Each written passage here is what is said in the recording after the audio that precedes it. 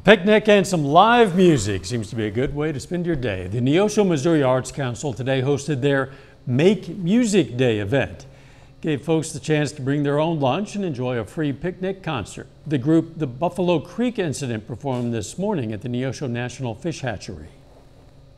We have been sponsored with 3 different performing groups that have come through the area today so that they could share music with as many people as possible on Make Music Day. Ozark Sky performed later in the day at the Neosho Newton County Library.